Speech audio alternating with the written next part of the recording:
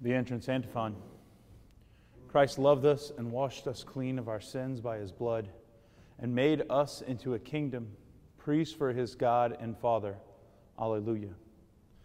In the name of the Father, and of the Son, and of the Holy Spirit, the Lord be with you. My brothers and sisters, as we come to celebrate this Mass, let us begin by first calling to mind our sins and asking God for his pardon and his peace. You were sent to heal the contrite of heart. Lord, have mercy. Lord, have mercy. You came to call sinners. Christ, have mercy. Christ, have mercy. You are seated at the right hand of the Father to intercede for us. Lord, have mercy. Lord, have mercy. May Almighty God have mercy on us, forgive us our sins, and bring us to everlasting life. Let us pray. O God, who by the glorification of your Christ and the light of the Holy Spirit have unlocked for us the gates of eternity, grant, we pray, that partaking of so great a gift, our devotion may grow deeper and our faith be strengthened through our Lord Jesus Christ, your Son, who lives and reigns with you in the unity of the Holy Spirit, one God, forever and ever.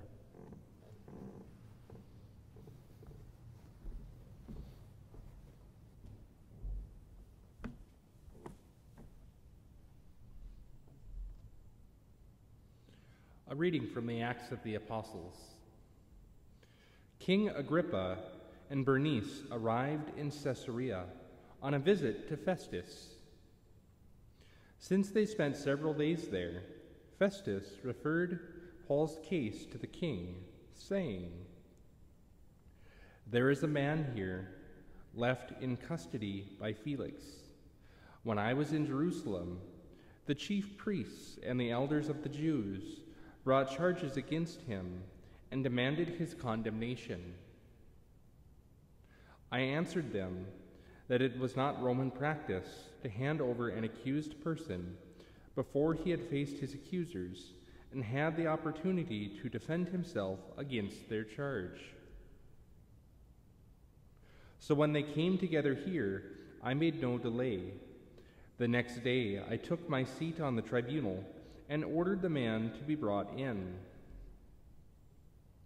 His accusers stood around him, but did not charge him with any of the crimes I suspected. Instead, they had some issues with him about their own religion and about a certain Jesus who had died, but who Paul claimed was alive. Since I was at a loss how to investigate this controversy, I asked if he were willing to go to Jerusalem and there stand trial on these charges. And when Paul appealed that he had been held in custody for the emperor's decision, I ordered him held until I could send him to Caesar." The word of the Lord. Thanks be to God. Alleluia. Alleluia. Bless the Lord, O my soul, and all my being, bless his holy name. Bless the Lord, O my soul, and forget not all his benefits. Alleluia. For as the heavens are high above the earth, so surpassing is his kindness towards those who fear him. As far as the east is from the west, so far has he put our transgressions from us. Alleluia. The Lord has established his throne in heaven, and his kingdom rules over all. Bless the Lord, all you his angels, you mighty in strength, who do his bidding. Alleluia.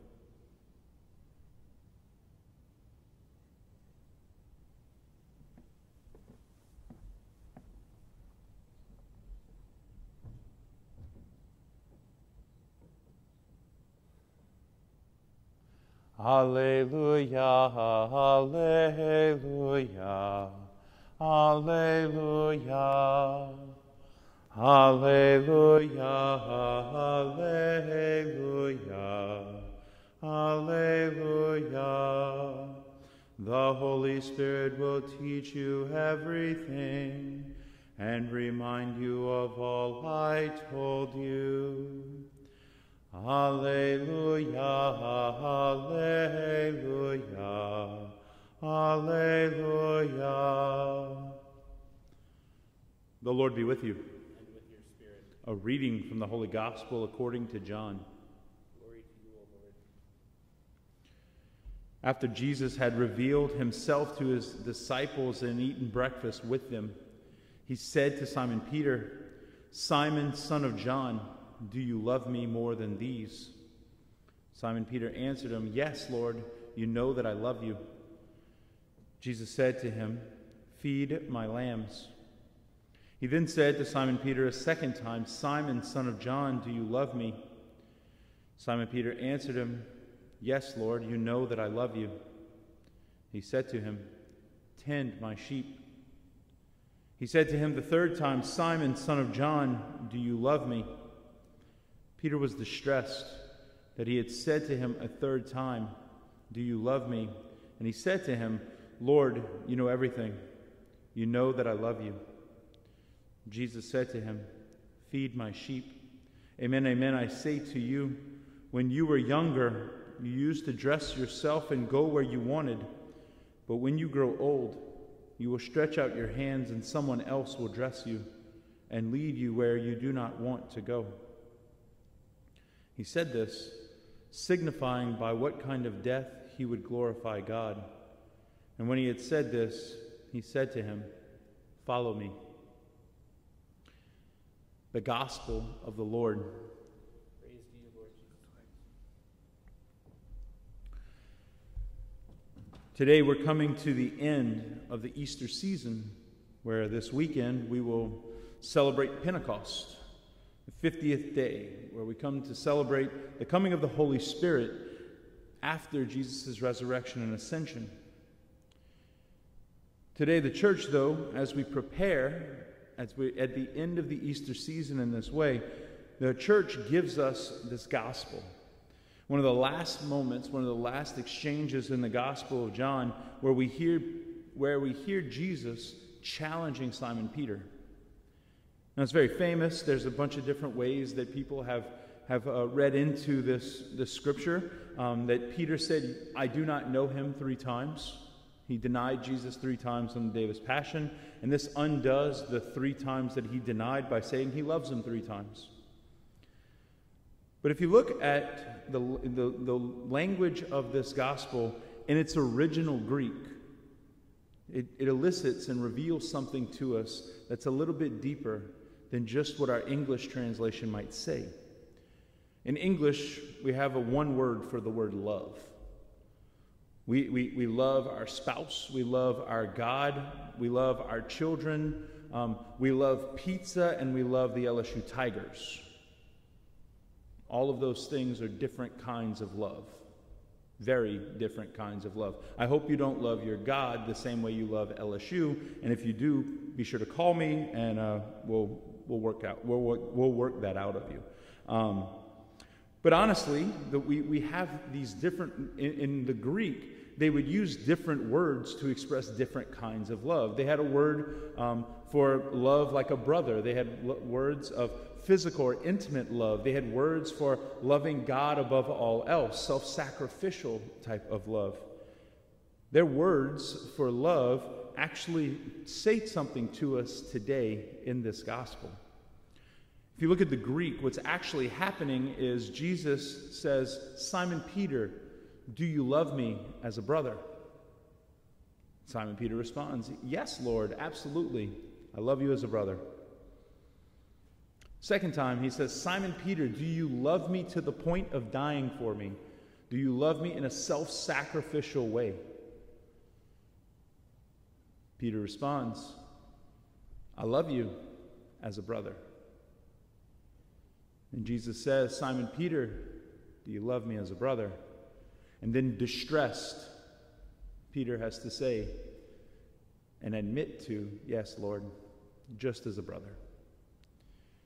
I think that's where the end of today's gospel, the challenge that Jesus lays out to Peter about this, when you're younger, you do as you please, but when you're older, you'll be forced to do what you do not want to do right now.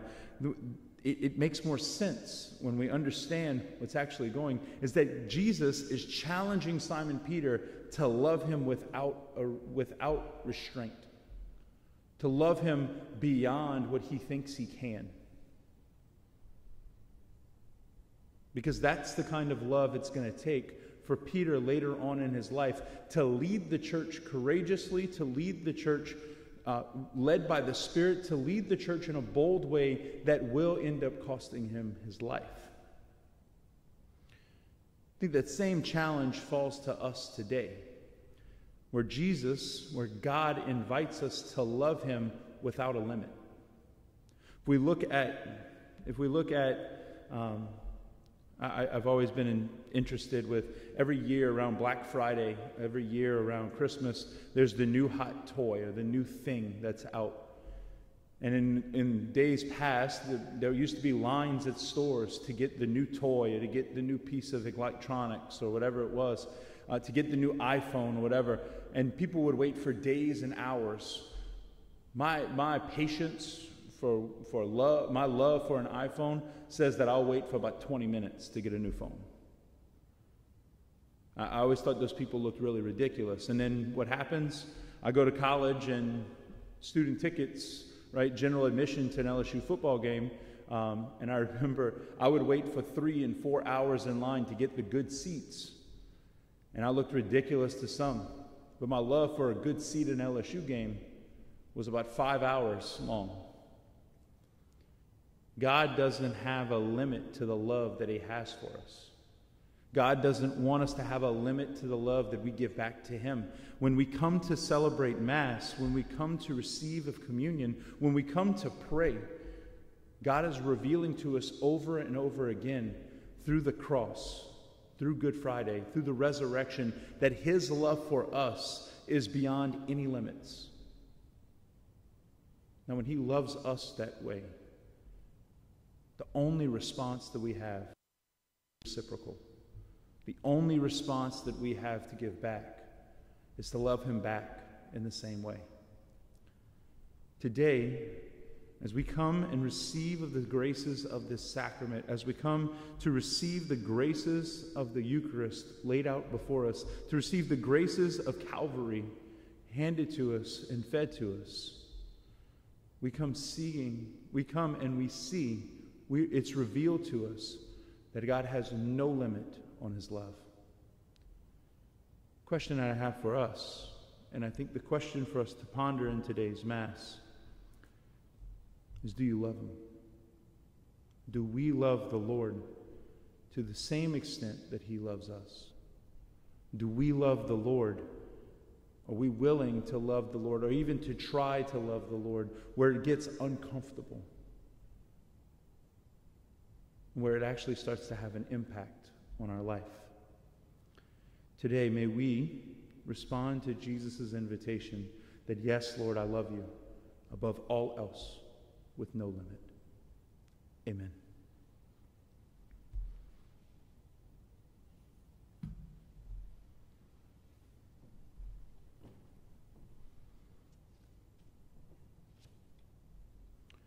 With confidence in our God who hears us, let us bring our needs before him. For the church, as the body of Christ here on earth, may the Lord grant us patience for one another, bearing with one another in love with humble and gentle hearts. Let us pray to the Lord. Lord, hear our prayer. For world, national, and local leaders, may the God who gives wisdom to the wise and knowledge to the discerning grant them just and prudent decision-making. Let us pray to the Lord. Lord, hear our prayer. For all who are persecuted for their faith in Christ, may the hope of the resurrection fill them with courage and strength. Let us pray to the Lord. Lord, hear our prayer. For all of us here, may the grace of God embolden and strengthen us in our lives of discipleship. Let us pray to the Lord. Lord, hear our prayer. For those who have died marked with the sign of faith, may they come to share in the glory of the Father. Let us pray to the Lord. Lord, hear our prayer. For an increase in vocations to the priesthood and religious life, and for more holy marriages, we pray to the Lord. Lord, hear our prayer. For all of those affected by the COVID-19 outbreak, for all of those who have fallen ill, and for all of our healthcare professionals who find themselves in the front lines in this battle, we pray to the Lord. Lord, hear our prayer. For our own special intentions, for the intentions of today's Mass and the intentions of our Holy Father, we pray to the Lord. Lord, hear our prayer. Almighty and eternal God, hear our prayers and answer them according to your holy will. We ask this through Christ, our Lord. Amen.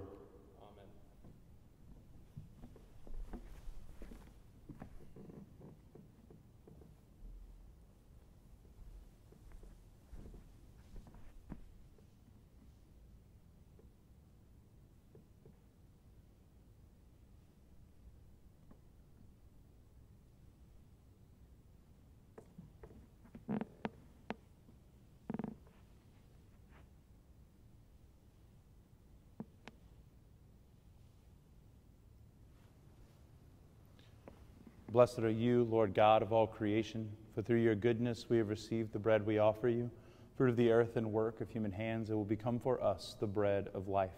Blessed be God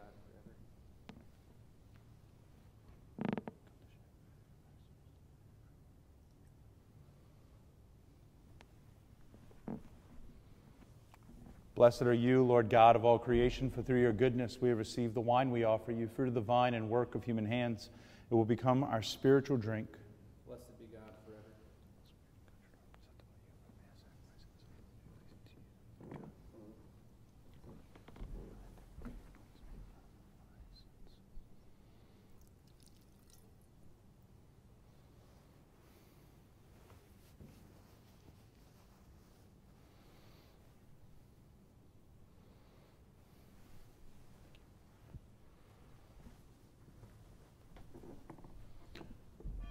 Pray, brethren, that my sacrifice and yours may be acceptable to God, the Almighty Father. May the Lord accept the sacrifice at your hands for the praise and glory of his name, for our good and the good of all his holy church.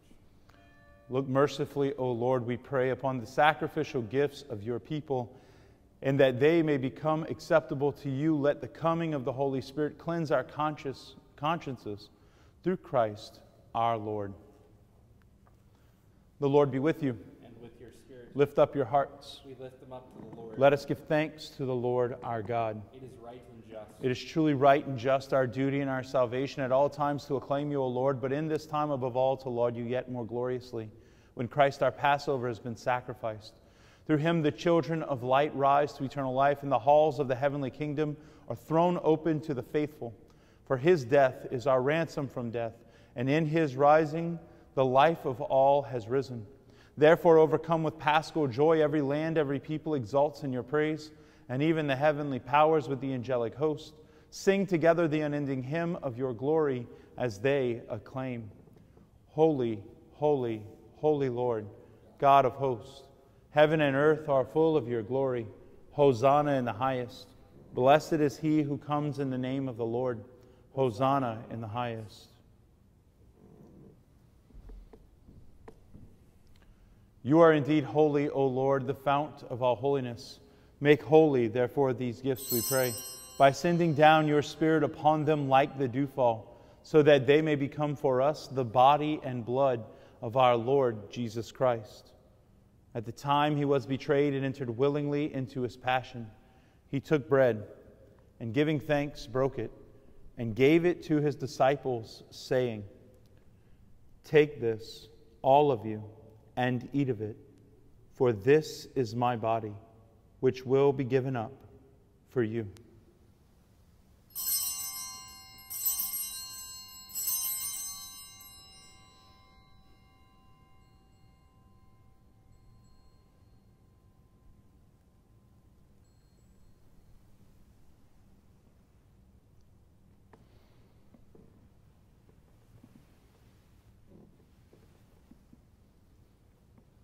In a similar way, when supper was ended, he took the chalice, and once more giving thanks, he gave it to his disciples, saying, "Take this, all of you, and drink from it, for this is the chalice of my blood, the blood of the new and eternal covenant, which will be poured out for you and for many for the forgiveness of sins.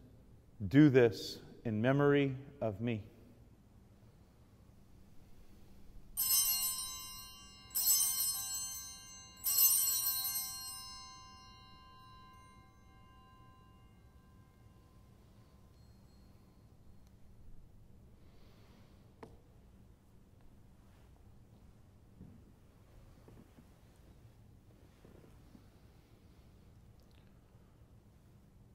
The mystery of faith.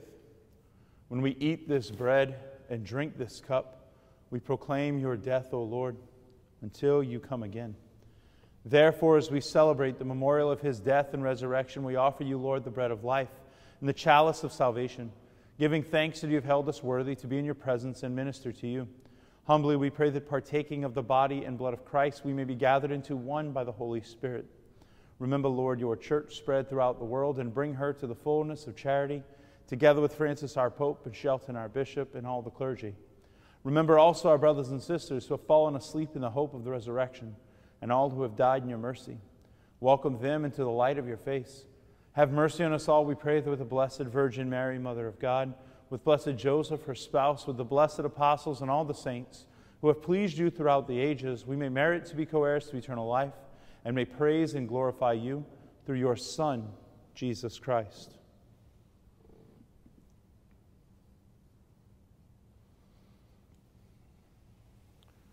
Through him, and with him, and in him, O God, Almighty Father, in the unity of the Holy Spirit, all glory and honor is yours, forever and ever. Amen.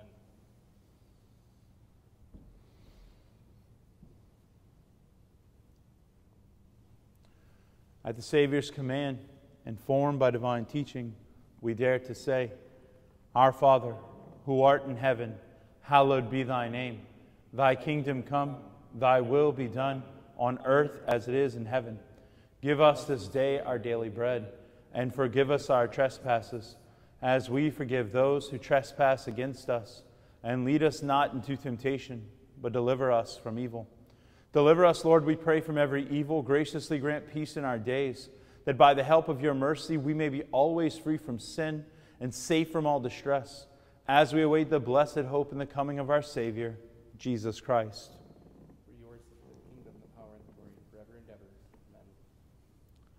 Lord Jesus Christ, who said to your apostles, Peace I leave you, my peace I give you, look not on our sins, but on the faith of your church, and graciously grant her peace and unity in accordance with your will, who live and reign forever and ever. The peace of the Lord be with you always. Lamb of God, take away the sins of the world, have mercy on us. Lamb of God, you take away the sins of the world, have mercy on us. Lamb of God, you take away the sins of the world, grant us peace.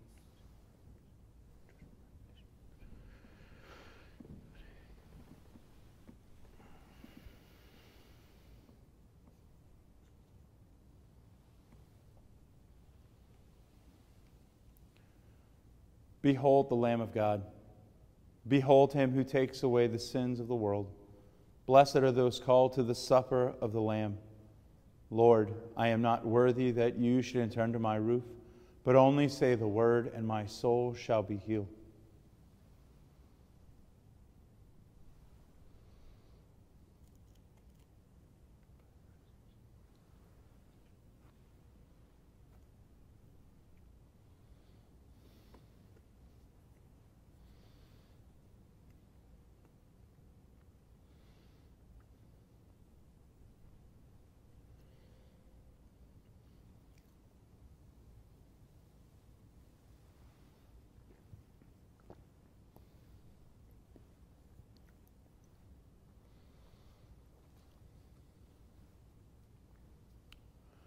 Communion antiphon. When the Spirit of truth comes, He will teach you all truth, says the Lord. Alleluia.